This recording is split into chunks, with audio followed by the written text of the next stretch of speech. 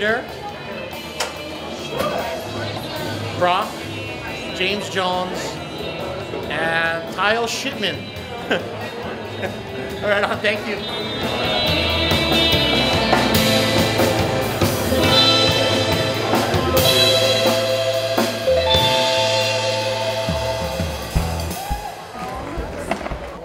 I'm on it. Okay, we're all in. Sorry for selling the crowd. Oh, it just.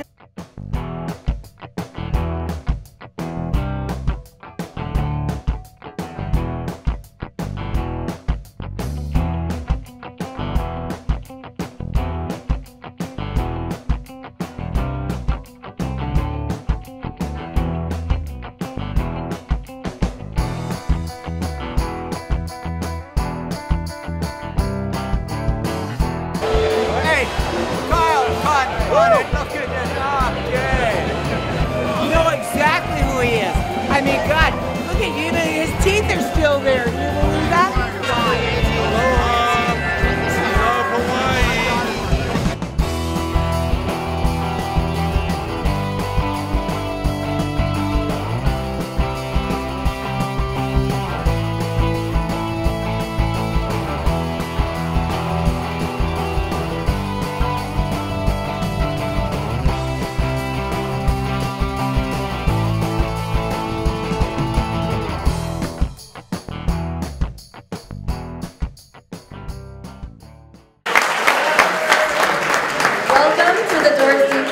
At the Honolulu Museum of Art. My name is Taylor and I have the privilege of working here and to welcome you all for this closing night.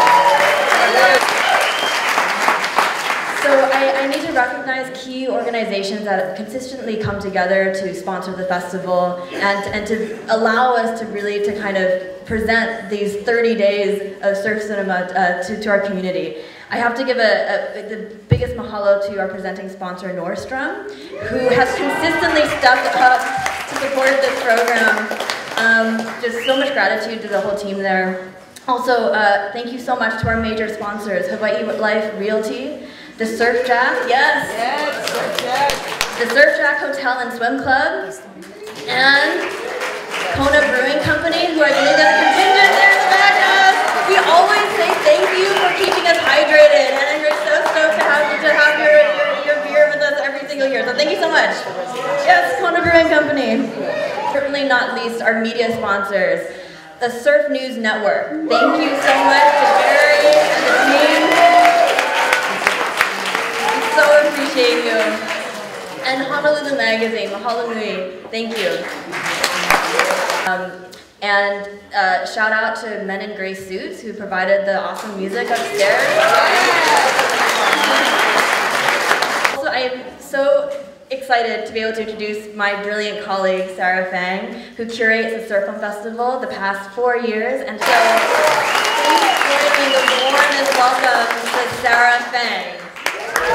So I'm just going to go through a few extra thank yous now that we're at the end of our month-long festival run for Honolulu Surf Film Festival 2019. So just a special thank you to the filmmakers who've been present for our festival this year. First off, special thank you to director Brent Storm and producer Julie Romanuk, who came all the way from Canada here for all 3 screenings of White Rhino.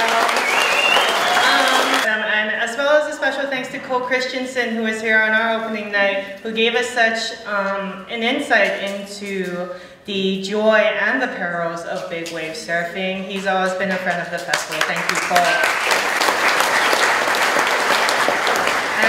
And next up, on our lineup, we were able to have such lively discussions for both of our Surf Like a Girl screenings, especially with director Elizabeth Pepin Silva and surf mama Katie Loggins from introducing the Super Soaked Surf Mamas of Pleasure Point. Big thanks to them. We're also excited to showcase the more cinematically artistic films like Eels, and we're lucky to be joined by the film's director and producer all the way from the mainland, Bruce Muller and Burke Roberts. We're here yesterday and the day before for their screening, so thank you so much. I mean, one of our biggest priorities is not to only engage our local audience, but also to engage our local sources of talent. Represented in our Surf Cinema Nugs, And we're honored to have filmmakers Ben Ono, Noah Mizuno, and Shingo 2 represent their respective films during our screenings of The Nugs. And a very, very special thank you to this local filmmaker who made his feature debut feature and it premiered in Hawaii here at our festival. He's also here with us tonight. Thank you, Chris Miyashiro, for sharing that great job with us. Thank you. Guys, look out for this kid. We're really excited to see what else comes from him. And this year we're also so grateful to have an amazing partnership and collaboration with photographer and filmmaker Zach Noyle. Yes. With him, we were able to create this open call submission for local talent here in our island home with the Rising Tide with Zach Noyle program. We were so happy that all the filmmakers were able to make it to our screenings of Rising Tide, and I just want to offer another congratulations again to Nolan Omura, who was the winner of our audience choice that night. With that then, let's get to the festival awards. This year, again, we have the Audience Choice Short and Feature Awards, along with our first ever Curator's Choice Award, which was chosen by a jury that included Zach Noyle, along with surfer filmmaker Crystal Thornburg-Homcy. And now, here to present our first award of the evening, please join me in giving a warm welcome to Crystal Thornburg-Homcy. And those who did it but dreamt of it. Yay! Okay, it seems like everyone has a connection of the ocean here, and I'm so honored to be asked for the second year in a row to be part of the Curator's Choice Award, because over the last, I'd say, 2 or 3 months, we've been watching maybe 50 films from around the world. And I'm really beyond honored to present the award this year to Trouble, the Lisa Anderson story. And it was directed by Chaz Smith. Chaz wrote a little message. He wasn't able to be here today, but he wanted to tell everyone that being able to tell Lisa's story was an incredible honor, and having it resonate in the birthplace of our pastime of kings makes me happier than anything. Mahalo, Honolulu. If you guys haven't seen this film, it is beautiful. I love the way they incorporate old archival film and Lisa's story about coming into her world title. It's truly inspiring. And we'll have a little message from Lisa. She couldn't be here today, but she wanted to send her love and thanks. I wanted to say thank you so much for the opportunity to be in the film festival, and just feel like it's super important to tell these stories so everyone learns the history and you know, just tells a story. Stories are important in surfing, so I'm so honored to be part of it, and thank you so much for the acknowledgement, and I look forward to seeing us all pretty soon. Thank you. I look forward to next year. Thank you so much. And so now I have the honor of presenting our Audience Choice Award. Winner of the Audience Choice for Best Short at this year's Honolulu Surf Film Festival is Surf Girls Jamaica. An amazing story about the ocean and what surfing does to young girls, and about representation in surfing media and how important it is to our future generations. So congratulations to Joya Barrow and the team of Surf Girls Jamaica. And now I am excited to introduce, to present our final award of the night, the Audience Choice feature. Please join me in giving a very, very warm welcome to someone who's been one of the most amazing partners we've had for this festival for the past few years. Please join me in giving a warm welcome to Anna Trent Moore. Well, it's my great honor to present this award this evening for the Audience Choice Speaker Award. And with great pleasure, it was White Rhino film by Brent Storm. And he could not be here this evening, but I'm privileged to share his words on his behalf, and he has to say, on behalf of the White Rhino team, we are so honored to have won such an amazing award in such an incredible festival. We wouldn't be happier with the crowd energy during all these 3 screenings, and it means the world to us that our audience enjoyed the adventure that the film brings to the big screen. To be included in this incredible event was an absolute honor, let alone receiving the Audience Choice Award. We want to extend a huge thank you to the program coordinator, Sarah Fang, and her team for such a well-organized and incredibly fun event. We look forward to being a part of the Honolulu Surf Film Festival for many years to come. Aloha. Mahalo for being here this evening. I'd like to acknowledge the Honolulu Museum of Art for having us once again. Taylor Chang, the director of films, Sarah Fang, who pieced together another amazing festival, Manette Ferrer for being an invaluable assistant, and our special guest who joined us on stage following the feature film of GUNHO. Let's give it up for Darrick Doerner, Joey Cabell, Jock Sutherland, Clark Abbey,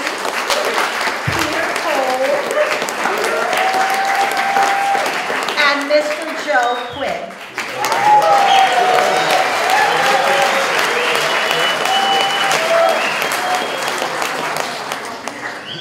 I'd also like to give a mahalo to my good friend Kyle Metcalf. This is our 10th year, and he has been here every year filming and documenting every show that we've been at.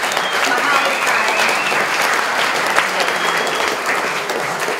Kyle. And last but not least, our greatest love and mahalo to the man of the evening, Mr. Kimo Hollinger.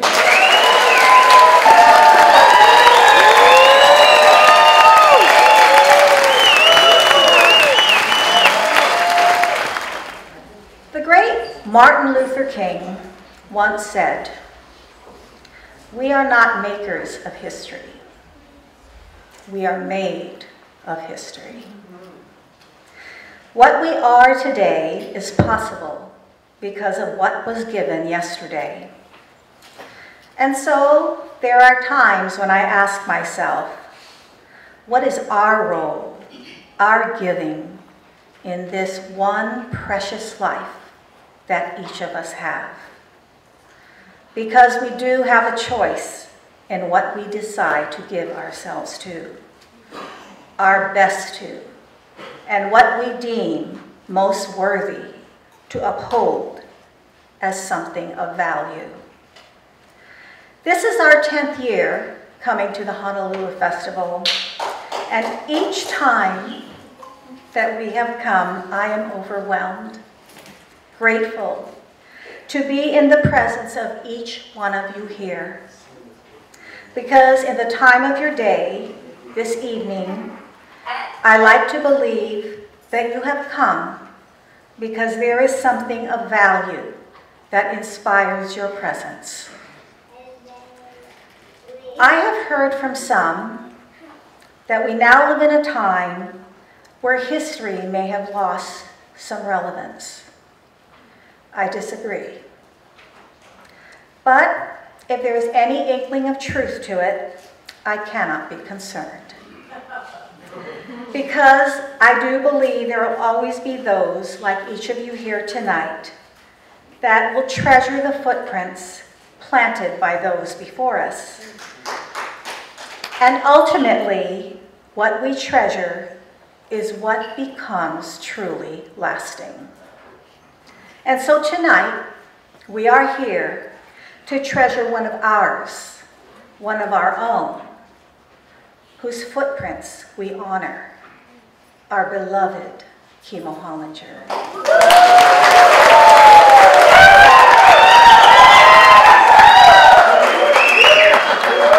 For those of you who have had the privilege of hearing Kimo talk story, I don't need to remind you what a memorable experience that can be.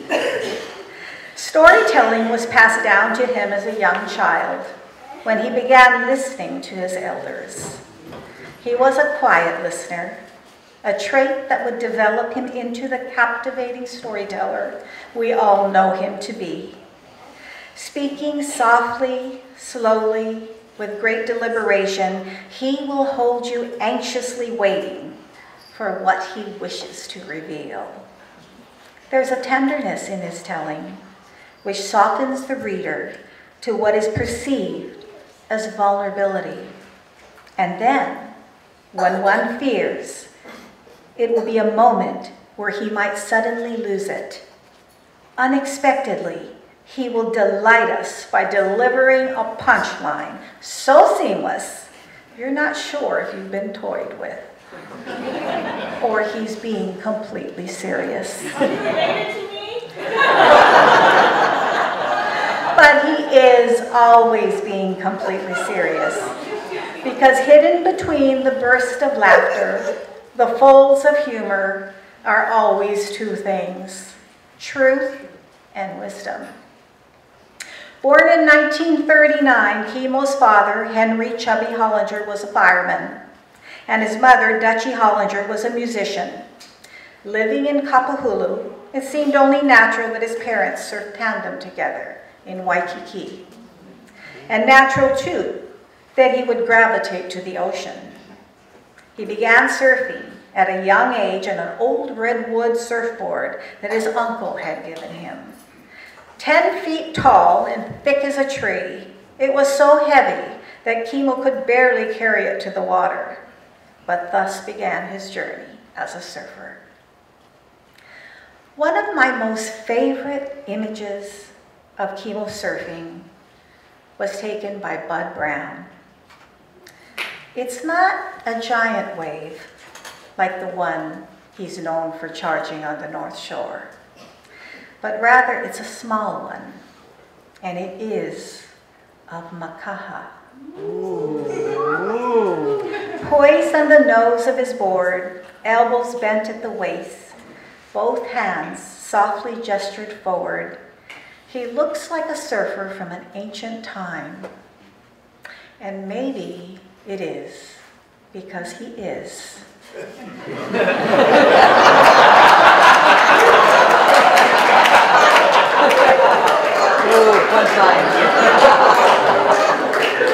the ancient sport of surfing does run through Kimo's veins, carrying the history of a sport which we love, which we cherish, which we value.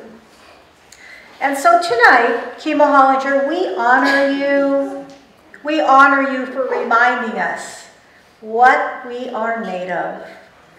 Mahalo, mahalo.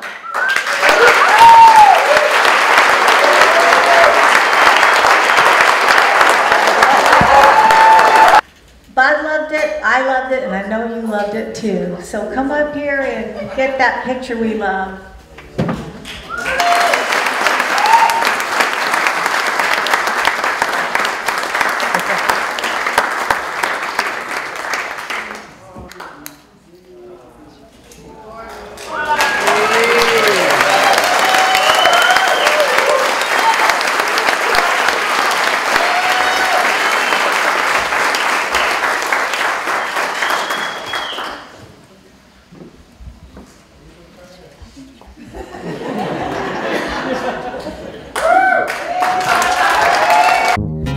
Even at this age, Kimo Hollinger has not lost that understated sense of humor and the twinkle in his eye that he always had.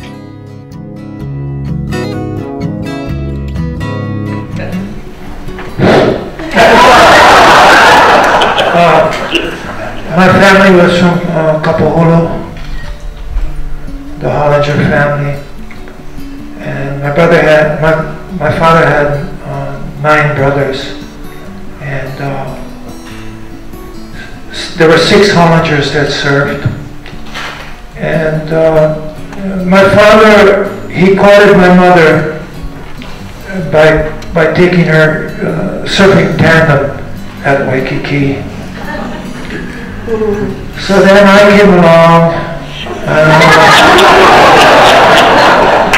and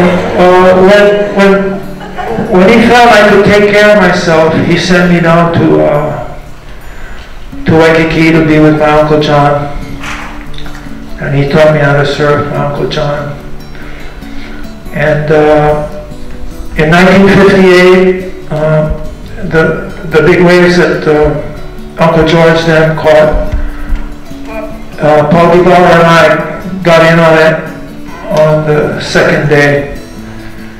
So when I got home, I told my mother, I said, "Mom, I surfed the big waves." And she said, "You stupid ass."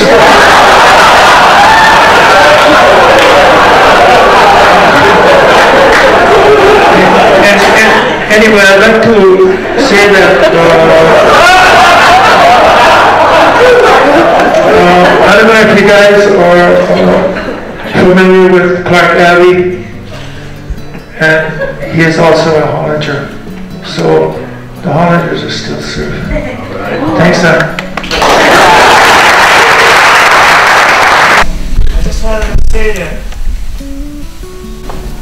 when the surfing season was past and Bud was leaving, so I told him, "What, Bud, you going back to California?" He said, "No, I'm going to Tahiti." Then he smiled.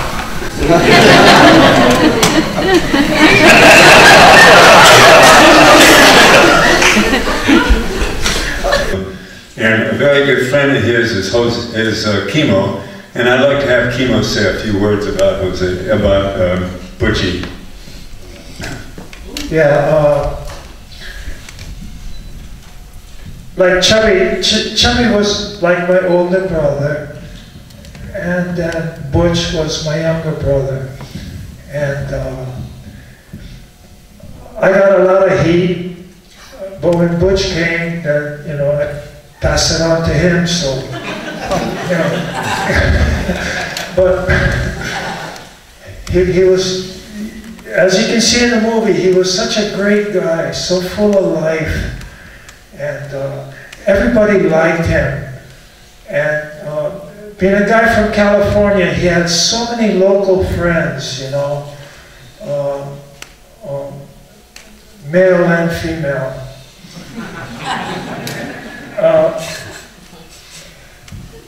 It was very sad when we had to see him go, but that's what he wanted to do,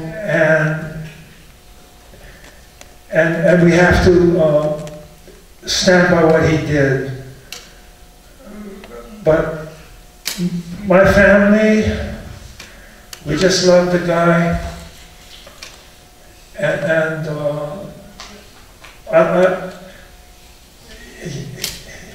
you see what a fantastic surfer he was, and what a good friend he was.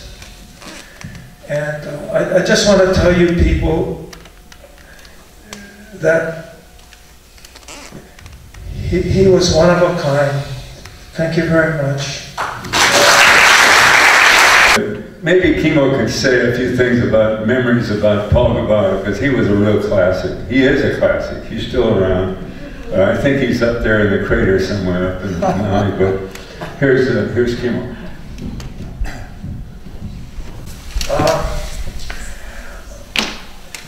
People know where to find me. When you're a fireman, they don't go to your house, they come to the fire station. And when Paul would come to Oahu from Maui, he'd come and see me at the fire station. I remember once he gave me a good jazz album. He was going to come he was going to come here to see us, but he's under the care of a doctor in Maui, and he couldn't. The doctor wouldn't let him go to come here. His father was the head doctor at the place near Leahi Hospital. Yeah, his father, Dr. Gibara, yes, and Paul was just he was a real wit, and he didn't hold back. You know what I mean? I mean, I'm sure all of us here got angry at him at one time or another. But, you know, here in Hawaii, we tease each other, but we love each other, you know, and I hope we can always keep it that way, where, you know, no one really gets hurt. Thank you. Yeah. And I contend that that's face value stuff is all garbage. We never measured the back of the wave. We just simply measured the number of bodies that went up the face. And I think people like to embellish and make themselves look good by making the waves a lot bigger than they really are. I don't know. I'm going to ask Kimo what he thinks. The kids are riding bigger waves than we did. You know, they have better equipment. They have more safety features, and I think they're better athletes. They're able to concentrate just on surfing because they're sponsored, and you know, it's when they get old, another group would come up and be better than them, but right now, they're better than we were. Oh, I hope they are.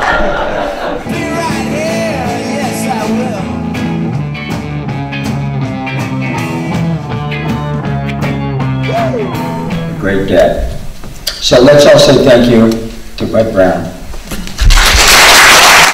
I always broke my boards, so I had to bum boards, you know, from people.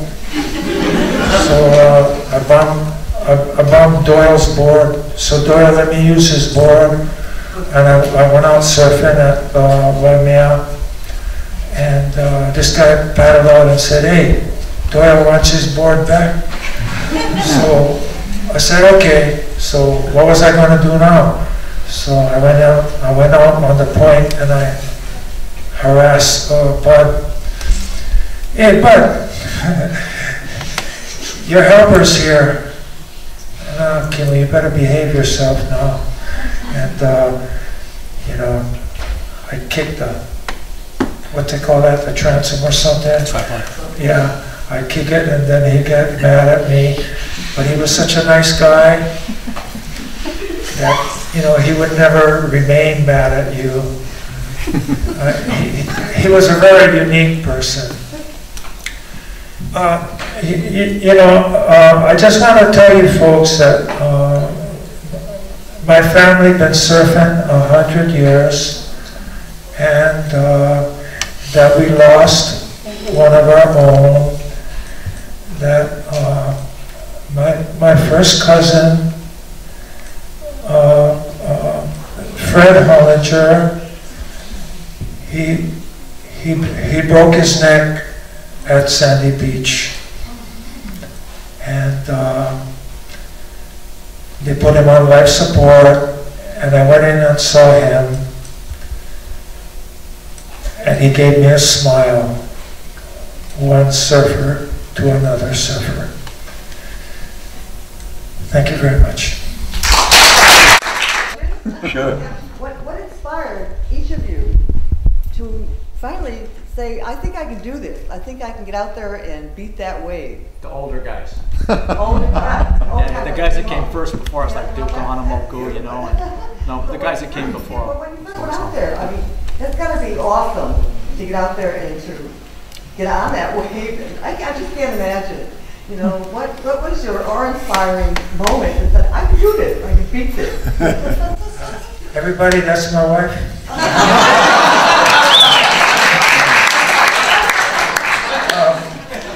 I guess I was just born into surfing.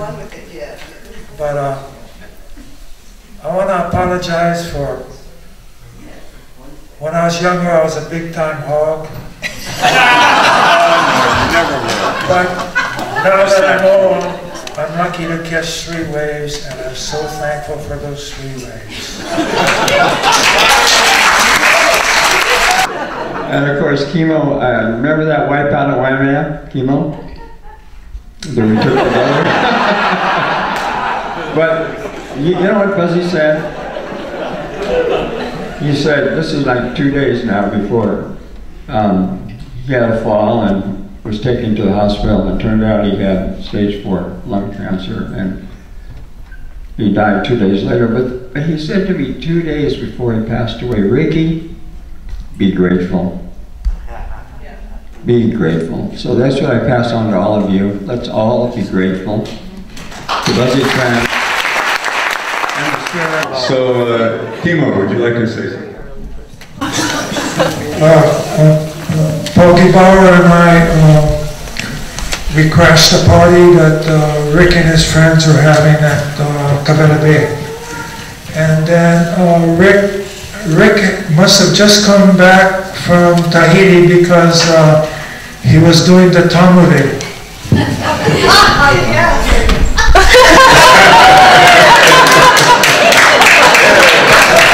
That's great. Yeah, Ricky was really a good Tahitian dancer. And Peter and Fred didn't mind the pigeon, but Ricky didn't like us talking all that pigeon, and then Paul and I were talking pigeon, and then these 2 cute Holly girls came, and then we ditched that and went to our Punahou English. So then, at the end of the party, then Rick said, he winked at me and he said, gee, Kimo, I didn't know you know how to speak English. I thought to myself, I said, hey man, you're ragging on me, how about you chasing all those pretty Oriental girls? And then another time, we were going to surf Waimea. It was beautiful, you know, the waves were big and thin, and we could catch them. And then these guys on this boat came out, and they told us we couldn't surf because there was going to be a contest. So I was stunned, you know, that they wouldn't let us surf. And Jose almost got into it with the guys on the boat, but because I worked for the county, I was a fireman, I figured I'd get in more trouble if I tried to do something like that. So I just paddled way out and I just sat there and sulked. And then the contest started, and here comes Ricky. He's coming back again. I thought we weren't going to surf, but he had designated himself to be the contest lifeguard. And he was catching all the waves. Okay, this is the last one, the third one. My friends and I were surfing outside Wailua, and I caught a wave. And when I get off the wave, this whale breached, and it was a killer whale. It was an orca, because my daughter lives in San Diego, and she took me to SeaWorld to see Shamu. So I knew it was an orca.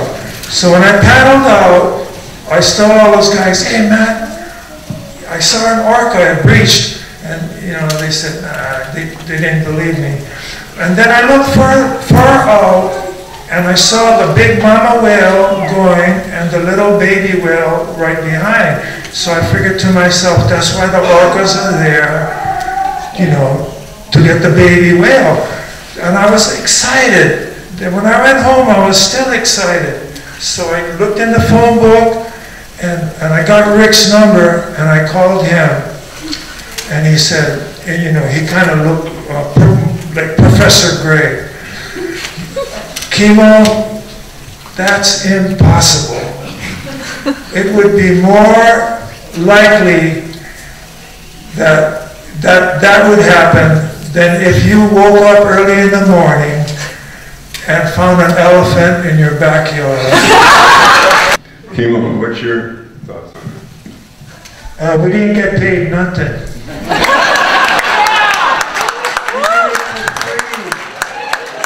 Those guys make good money, you know, and that's how they support their families, by riding those waves, you know, and you know, I hope the best for all of those guys. You know, they deserve it. It was fun to see these guys, younger than us, doing so well and so enjoyable, you know. So that was fun times. I was raised in Pearl City, and we used to rule Barbers Point. Now, there's so many chicks out there surfing that they're ruling. You have these different generations, different idols, different this, different that, but I think the surfing is the same now as it was then. It's just more people, more lineups, more technology, more everything, but it's still a camaraderie. You're out in the lineup, you still have that same camaraderie that we had in the old days, and I just think it's just population increase. I surfed with Ricky about 15 years. He never gave me a wave.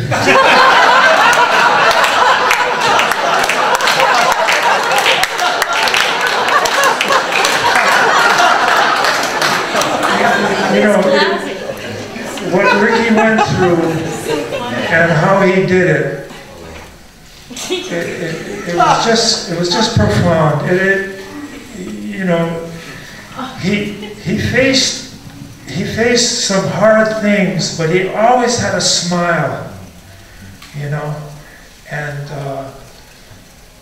to me, he was very brave. Thank you. I really, I give Ricky a bad time. I'm still giving him a bad time, but I really had a tremendous respect for him, and he was a very, very close friend. He was like a brother to me. Bud Browne, he ate one time a day, and it was heavy. It was like you know, like speeding up a film. It was really funny, you know. But I want to say that us local guys and the guys from the mainland, we all ended up getting along with each other, and we all became fast friends, and that is aloha. I was a fireman. Then the boss would say, "How'd you guys do?" "We saved the real estate, boss." Yeah, I heard about Kimo having some specific ideas. It might have been better to fight a fire with some of the guys from the city. You know, there's some of the other chiefs, they had different ideas, and so there was a little bit of headbutting. Is that true, Kimo? And my favorite was to call Colleen Harlow, and she said, "Well, you know, I don't know how many feet it is." And I go, "Well, how many refrigerators is it?" And she said, "Well, it's probably 2 or 3 refrigerators," and I knew how high a refrigerator was. And it was amazing. Her estimates were by far the most accurate.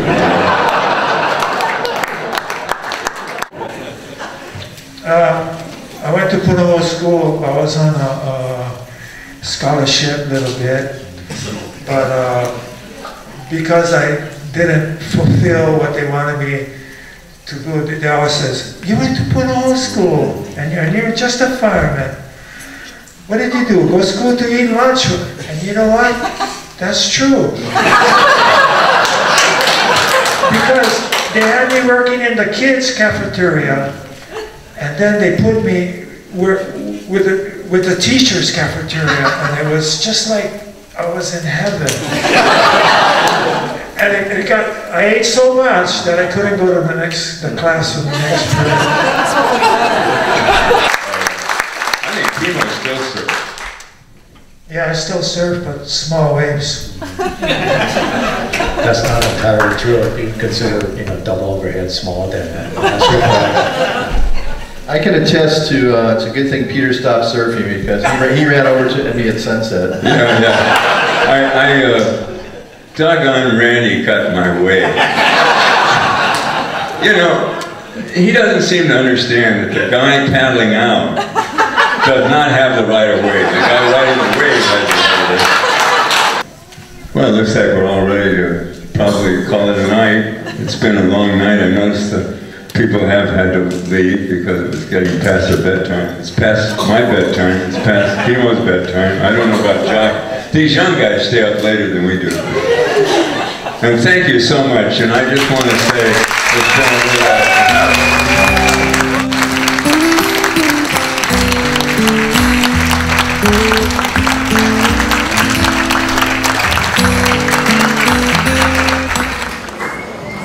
And now, it's always my pleasure to welcome to the stage some of the people that you've seen in the films or you've heard the stories about, who lived to tell the tale, sing the praises of Kimo Hollinger. Welcome to the stage, one of Kimo's oldest and dearest friends from the North Shore, Mr. Peter Cole. He has often been called the complete surfer. And I think he is the complete waterman, Mr. Joey Cabell. And our youngster on the panel this evening, Kimo's nephew, big wave rider and surfboard shaper, Clark Abbey. We all know him, admire him, maybe try to surf like him. North Shore legend, surfer, Jock Sutherland. We know him as the Double D. He's also the big wave charger, tow-in pioneer, Mr. Darrick Doerner. And if he would like to join us, we would be overjoyed. And if he wants to just sit and listen, we'd still be overjoyed because we are just in awe to be in his presence. One of surfing's greatest legendary shapers of the great men and women who ride the waves, Mr. Joe Quigg.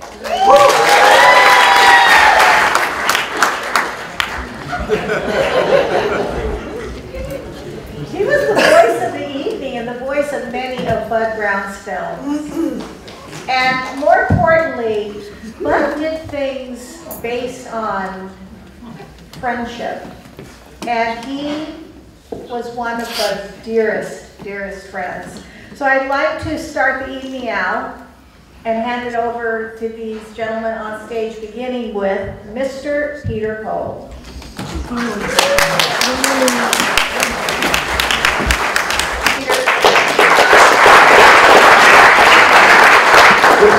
I was really enjoyed seeing all my old friends here.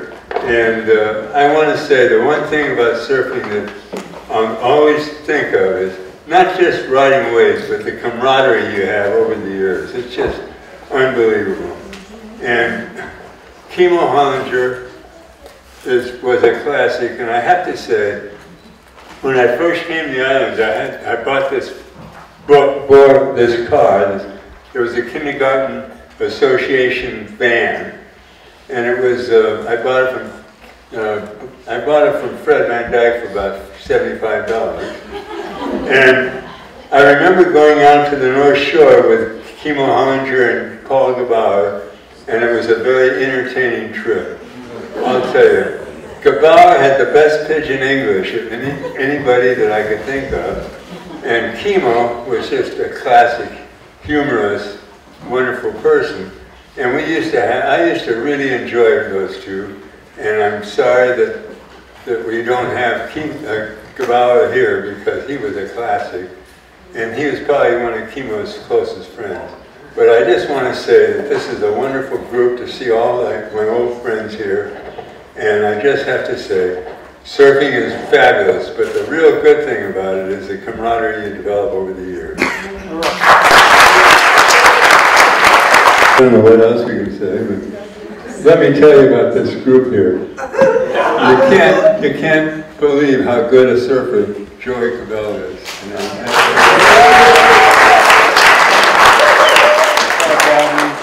Was a real wonderful surfer. Jock Sutherland, you can't believe how good he was.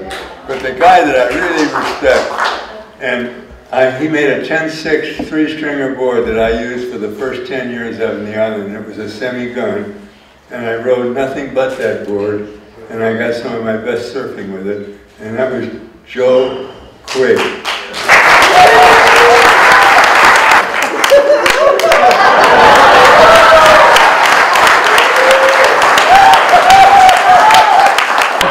I'm honored to be here. Thank you very much. I'm in the midst of some of the greatest watermen in history from the earliest days to probably today.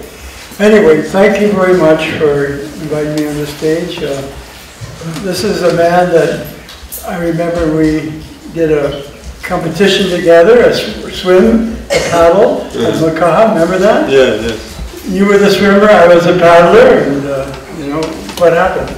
You remember? I think we won, didn't we? Yeah, we did. So we all go back and we all connect one way or another. This is another man here that we were very close to, his father in particular. We made coconut hats and Waikiki in the late 40s, 50s. Late 40s, early 50s. So, and your father came to California when I invited him. Said, come to California, we're going to surf, we're going to check out what's going on. Anyway, we had a lot of camaraderie during those days. And of course, Jock Sutherland, come on, Jock, he's the man. I joined. He's the man.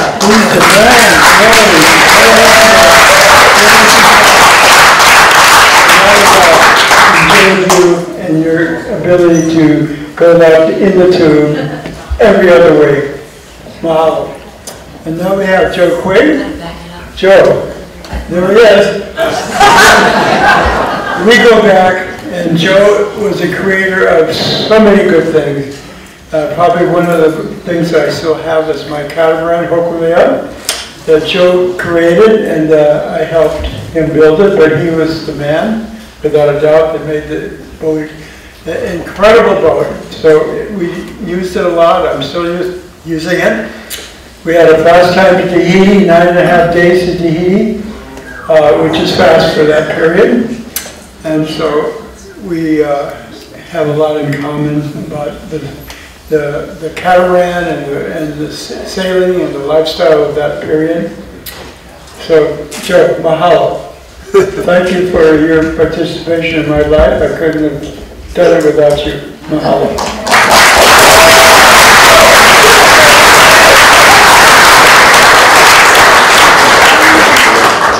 Now we got to go with Kimo Hollinger because he's the man of the evening, and we rode lots of waves together, spent lots of time, and I always admired his smooth and classic style. He came to California. He was there in the surfboard shops in the early days in California, and we surfed all those local breaks in Southern California. So Kimo was, without a doubt, the man of the night, the man of the period, and the man with the personality, the man with the humor. Kimo, we love you, pal. Mahalo.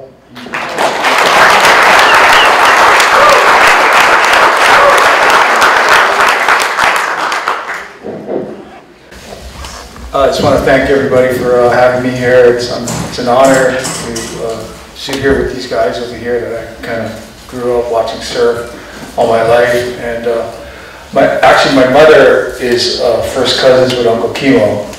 Their fathers were brothers, and they grew up surfing in the turn of the century, back on wooden surfboards.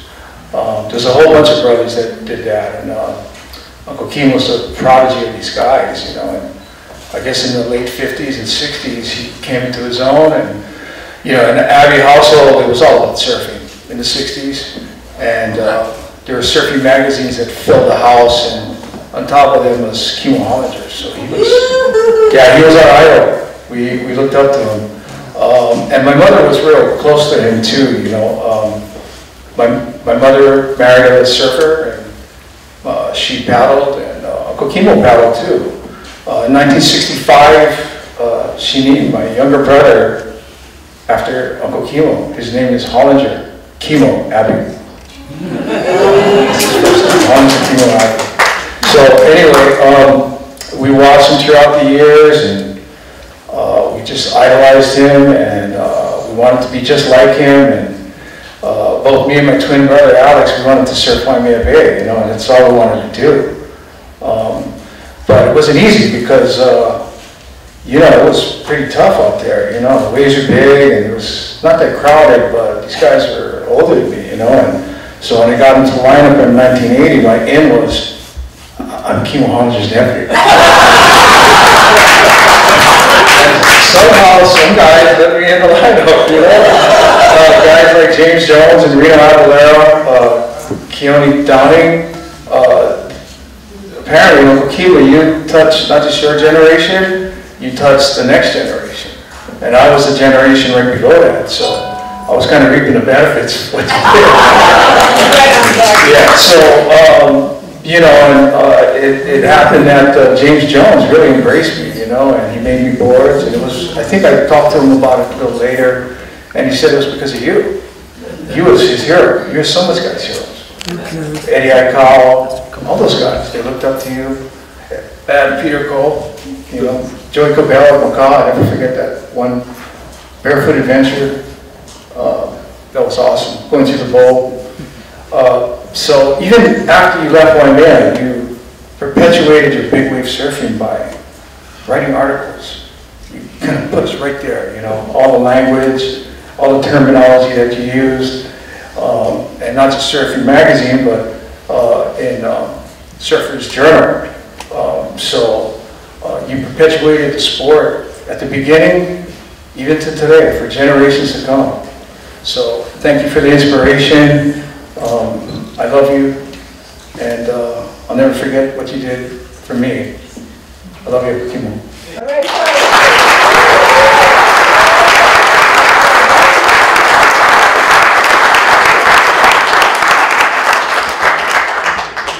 It's been my pleasure to have grown up here in Hawaii after my dad brought us here in '52. He was a surfer, and he had an old board that was like 14 feet long, and those didn't have fins in those days. Probably you didn't need them because they were so heavy, they just plowed through the water.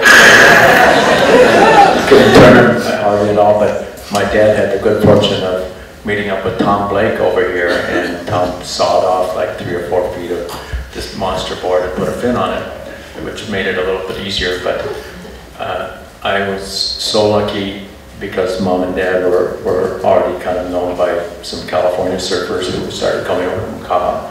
And when I got to be, you know, 10, 12 years old and started surfing more steadily, that I was able to meet people like Joe and Joe Quigg here and Joey Cabell, as well as Kimo later on, growing up on the North Shore. And these were guys that we like to emulate, Paul Stroud, to some extent the California guys like Phil Edwards, but they would come to Macau, from Macau, starting to surf the North Shore back in the 50s, and they would stop by my mom and dad's house, and they would, you know, check me out and go, oh, you know, this is a kid here, maybe we can look after him later on when he starts to surf big waves, which is what they did. Buzzy and and Greg, as well as George and Wally, these fellows, I was so lucky to have their influence and try to copy their style as well as their graciousness, not only in the water but out.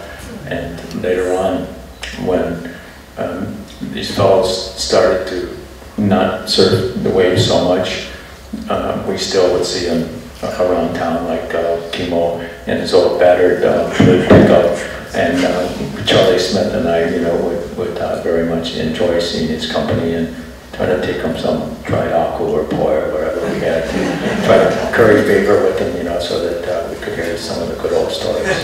But yeah, it's great to grow up here in Hawaii because of the feeling of family from not only the older surfers, but a lot of the younger surfers, fortunately, are able to see the value in the pioneering efforts that were made by not only the California guys, but mainly, the Hawaiian surfers like John Kelly and Wally Rustakaki, people like that, John Lind. But I want to express my gratitude to Kimo for carrying on those old traditions, and even to people like Clark here that I've just known over the past 10 or 15 years and who I admire very much as a paddler and a big wave surfer. Have you quit surfing? Did some people say you quit surfing 1 minute or something? Okay, there we go. Yeah, good deal. I hope to see you out there. But I'd like to turn over the stage here to Joe. Joe, you have a couple words to say here? Is this thing working? Yeah, it is. Yeah.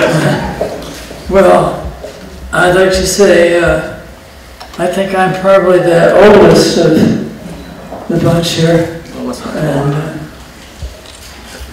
I've lived in Santa Monica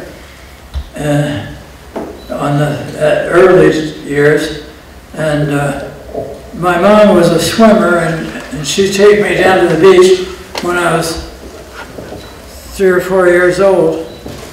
And that was almost 100 years ago.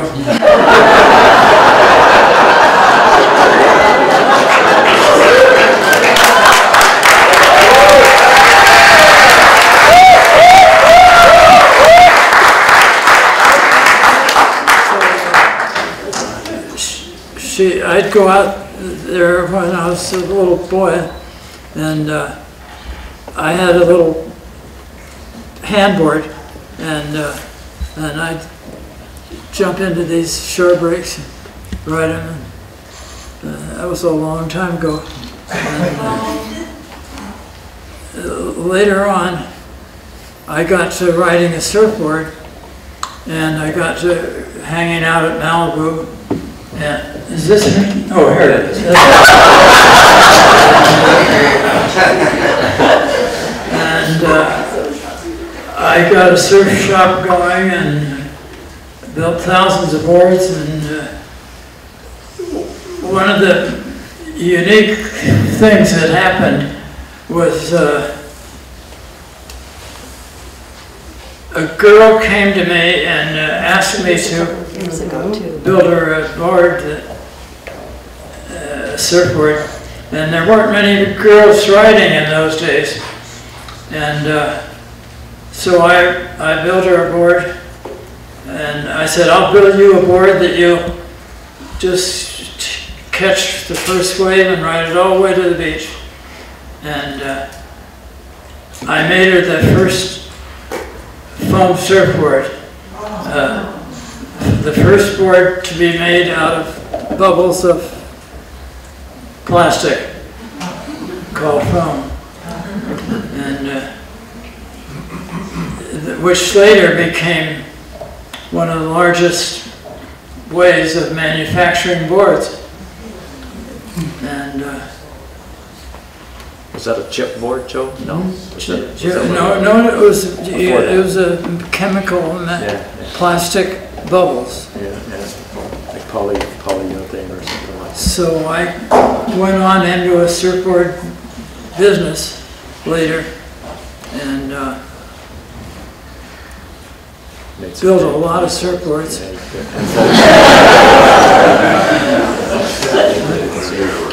Do what? You want to say a couple words about GUNHO? How long have you known Kimo? I didn't know him. This girl took her board down, and I told her, this board is going to be a new revolution, and it's going to, and it's so light and easy to ride that. See, the men in those days were still riding redwood boards and real heavy boards, and Other guys tried to ride that girl's board, right? well, that's what happened. The girls started buying these boards from me, and they'd go out and they got to doing real good at Malibu, and running circles around the men even, because the men were still on their heavy boards. And, so, all you girls out there,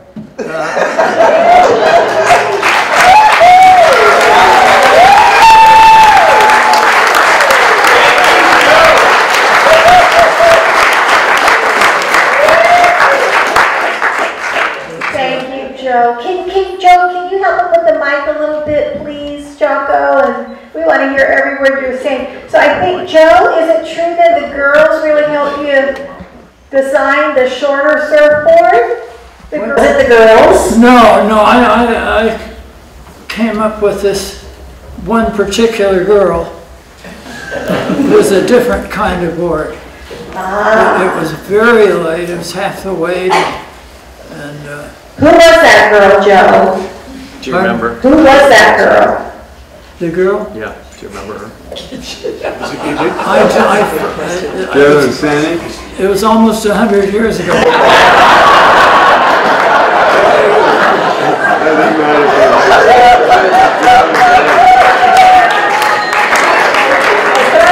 that girl?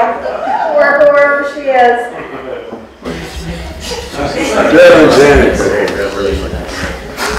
Oh yeah.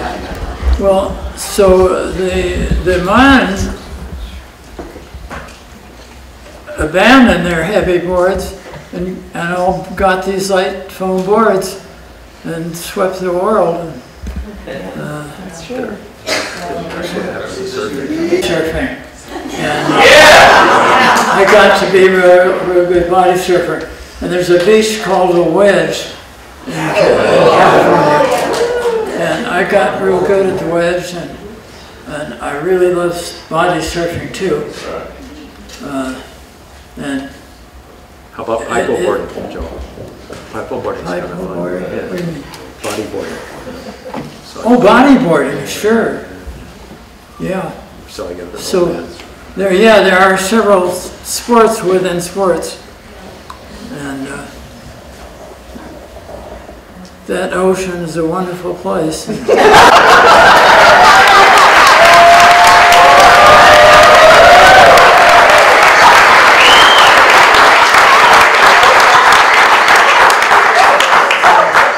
Wow. Amongst the people out there just like us. The ocean saves lives, and we're all here to respect my good friend, people that we all love, Kimo, the man of very few words, silent but deadly, master of giant Waimea with no one out. I don't know him either. No PFDs, no jet skis, no lifeguards, pure skill amongst Peter, Cole, Joey. Clark, you did your homework really well for the first time up here. Thanks, Jock, and there you go, the man who brought styrofoam to Hawaii.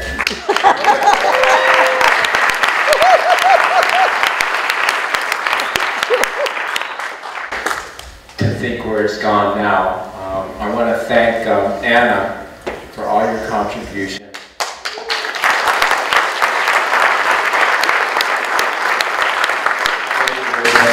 In your words. I want to thank my surf gang, my girl, her kids, everybody here.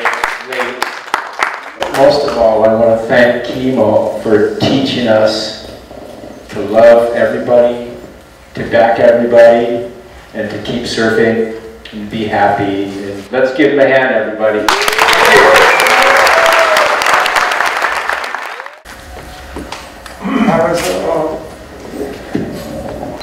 I was a firefighter, and I think that it was the heaviest thing I had to do was working as a firefighter, and that's the biggest thing I did. If you would know what happens in the fire department, this other stuff is just a joke too. I don't know, you know, that's the real thing, man. Yeah.